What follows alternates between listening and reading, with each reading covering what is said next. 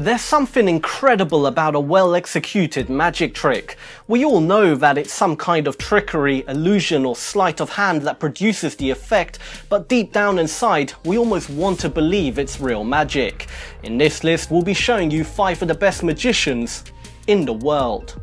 We would like to give a big shout out to viewer David Nanol for suggesting this video.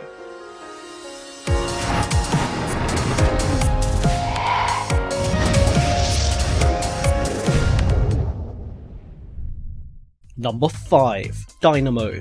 This 32-year-old magician is relatively new to the scene but has shot up in fame in recent years. His low-key delivery, excellent illusions and large-scale tricks has made him one of the best close-up street magicians today.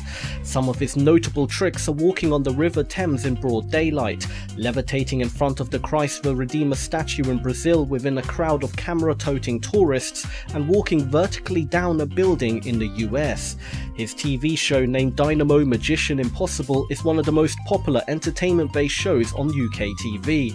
He is one magician you should definitely keep your eye on, as his fame and popularity seems to just keep growing. Number 4. Darren Brown. Darren Brown has a really unique style. His act is less based on the typical magic you see on TV, things like card tricks, sleight of hand and sawing people in half. Instead, he calls himself a psychological illusionist, since his act is a nice blend of hypnosis, suggestions, misdirection, body language clues and subliminal messages, all wrapped up in a comedic tone. If this doesn't sound very magic-like or even entertaining, then think again.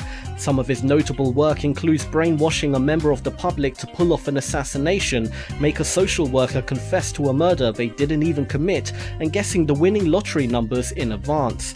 However, probably his most famous trick, which cemented his reputation as one of the world's greatest illusionists, is his Russian roulette stunt. In this daring and dangerous act, he successfully predicted which barrel contains a bullet, whilst playing Russian roulette with himself. He also performed this trick live on TV, where it gained an audience of 3.3 million people.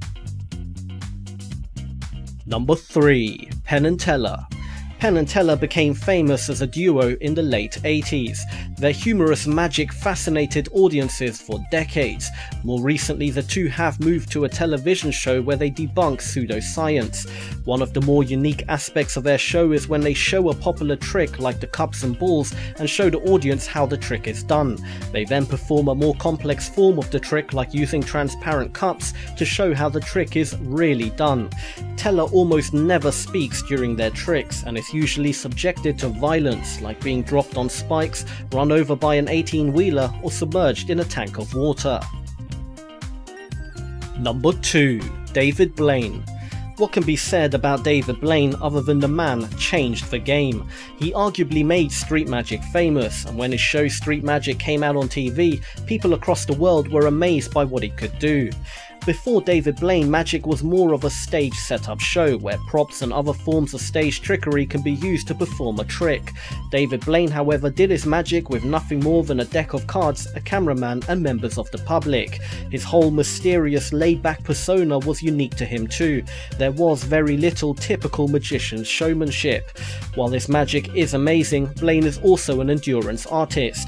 He has been buried alive for a week, frozen in an ice block for 63 hours, stood on a 100-foot high pillar without any harnesses for 35 hours, gone 44 days in a glass box without food or nutrients, spun in a gyroscope for 16 hours, hung upside down for 60 hours, and most recently spent 72 hours with 1 million volts of electrical discharge aimed at his body. His whole show, act, persona and the stunts he does has led people to question if Blaine is even human, and in my books that makes for a pretty damn good magician. Number 1. David Copperfield. David Copperfield's long career has allowed him to become the most successful solo entertainer in history. At 19, he was headlining a show in a large hotel in Hawaii. He was approached by ABC in 1977 to produce a magic special. In his specials, Copperfield performed some tricks that left people speechless.